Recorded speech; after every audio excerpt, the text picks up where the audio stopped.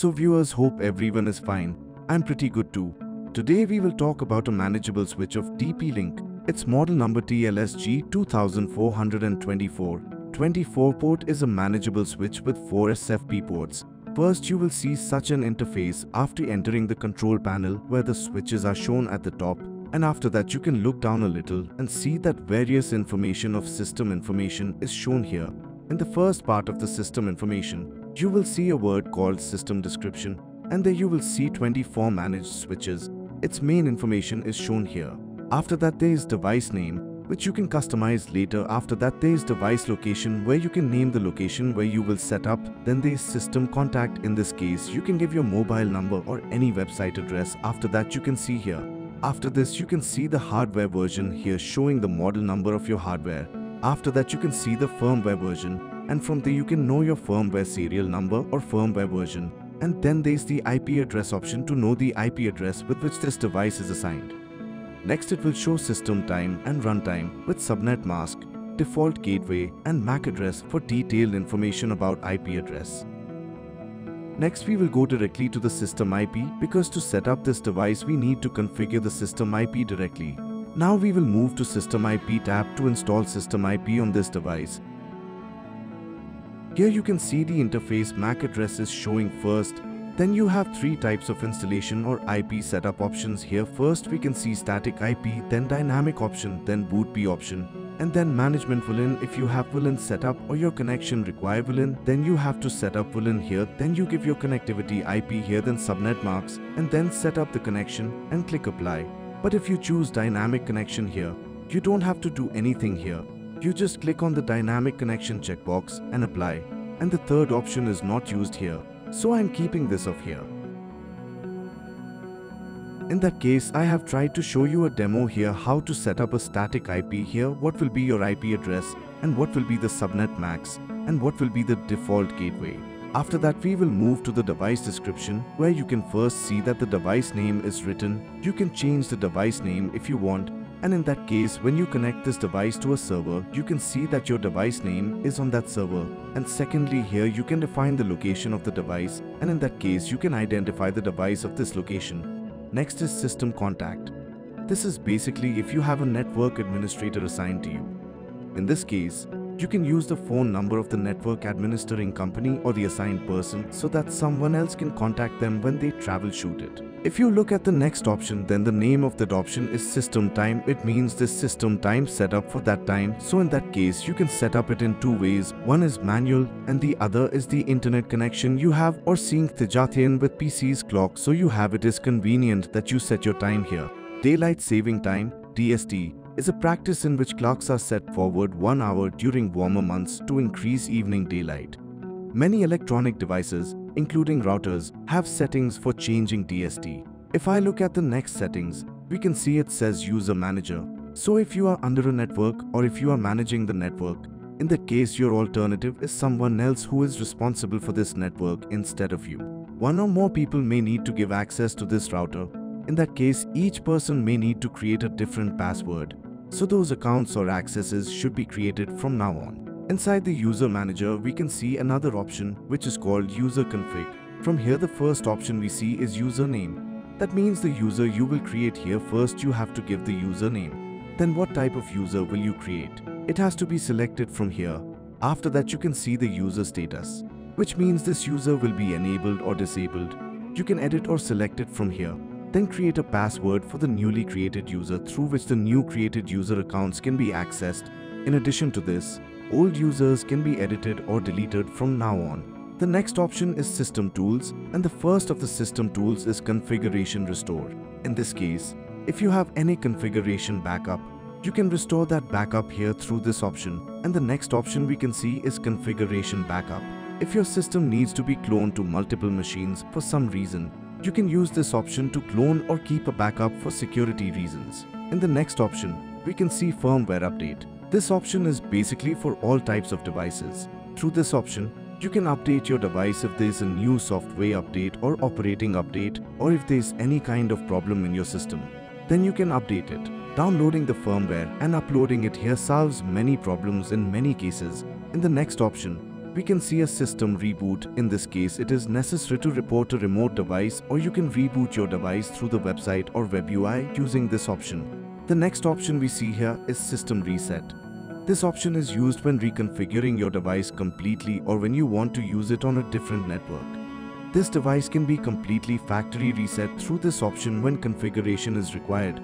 The next option is called Access Security.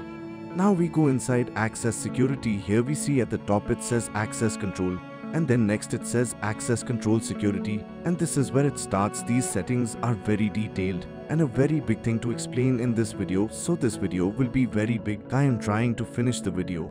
We can see here it says control nodes and disable enable, and then give IP address, give mask, then give MAC address, and after that you have to select the port for which port you will use them, and then system config. If we go to the system configuration here, then you can see that here is given the session timeout, how much it will work, and next is given the access user number, in this case the user that you have created, how will the user be enabled or not, what will be the admin number, and whether the guest number will be added. All these matters can be set up from here. The next option is name switching. This option is very important for this router and is a special option, so it has to be configured. Very important here. Each port can be controlled separately. When we enter inside the switching, we can see many options open here such as port. There are several settings like traffic monitor, MAC address. From here you can change each port individually from speed to disable enable and flow control and status. And some of its other settings include port mirror, port security, port isolation. Let's take a look at those settings and take a look at the basic information. When we go inside port mirror, we can see there is an option called group list of mirror, where you have to create group, select the type of mirror, select the mode, select the mirror port which will be mirrored with which, and with which all the ports that have been created must be selected. We can see the details from here by editing them from here. This next option is port security. Here actually we can see here Ethernet ports are being selected, and from there I can configure max learned MAC. Learn number is showing here. There is option to select learn mode, and from here it is possible to disable enable from here through status. The next option is called port isolation, which works exactly like the previous option and needs to be configured in the same way. Here each port number is shown and they have to be configured separately. From here you can do port forwarding as required. The next option is LAG. First of all, you will see an option about the LAG table. From there you can see global config and some configuration tables shown here, and here in one more option you will see a tab related to static LAG. There you go, LG config, you will see a related option, and a little further down you will see some options called description and member port. From here you have to configure LAG properly. In that case, you can first see that I have opened a tab called traffic summary, and it shows the auto refresh and then what the refresh rate will be, and then in the traffic summary you can see that each port is showing the bandwidth usage through statistics and text. I think it would have been much better if it was shown graphically, as we see these things very well graphically inside the MikroTik router. If we go inside the next option, there is an option called traffic statistics, and there we can see a similar interface, and that the statistics are providing different types of information in text form such as broadcast, multicast, unicast. You can see these types of information. The next option is very important for this type of switching or router device. In that case, it is called MAC address. Here we can see first after entering there is a tab called address table, and next there is static address followed by dynamic address, and then there is filtering address. Looking at the next option, we can see the name of the option is VLAN. Going inside the VLAN, we can see it is divided into two sub-menus. First VLAN configuration and then port configuration. Inside the port configuration tab, you can configure each port individually for user Ethernet VLAN port configuration setup. If we open the next option, we get 3 or 4 more sub-menus, where we can first see that inside the STP configuration, we can see many options like STP summary in the FTP config sub-menu, and later on global configuration, parameters config. There are many more things that are not possible to discuss in detail here. After that we can see an option named port config. Through it we can do all the port configuration tasks very easily. The next option is MSTP instance. Inside it we can see 3 more sub-options: region configuration, instance configuration, and instance port configuration. The next option is STP security, where there are important settings like port protection. Here each port is required separately. It has to be set like this. Next we can see there is an option named multicast. Entering multicast, we can see that there are about 4 submenus such as snooping config, port config, VLAN config, multicast config. All these options cannot be detailed here, but in a future video, we will try to give different videos on them. What is multicast VLAN, how it works, and many more things will be discussed, so please stay with us by subscribing to our channel. Through the option called Packet Statistics, you can see the packet statistics of each Ethernet numerically from now on. Now there is no way to see it in a graph form. The next option is called QoS. Bandwidth can be controlled very nicely through this option. It is possible to configure each port and VLAN. There are 4 more submenus inside it: port priority, DSCP priority, cost mapping, schedule mode. Bandwidth control includes several other options that allow you to control the bandages better. Next option is SNMP configuration. Through this option, it is possible to store the information of all the users communicating through this TP-Link switch in a server. In that case, some important options are kept from here so that this type of service can be taken from this switch. On the top, we can see 5 submenu in stages. Here it is seen that there is another option called notification, and next we see an option called Ramon. It is not possible to give details about these options at the moment. We will try to discuss them in a later video. In the next option, we can see a tab called maintenance, from where we can do system monitoring. In this case, we can see that there is a graphical interface through which we can do system monitoring like current utilization, max utilization, and average utilization. Next option we are looking at is log. Here you can see that through this option some log information is displayed like block table, local log, remote log, and backup log.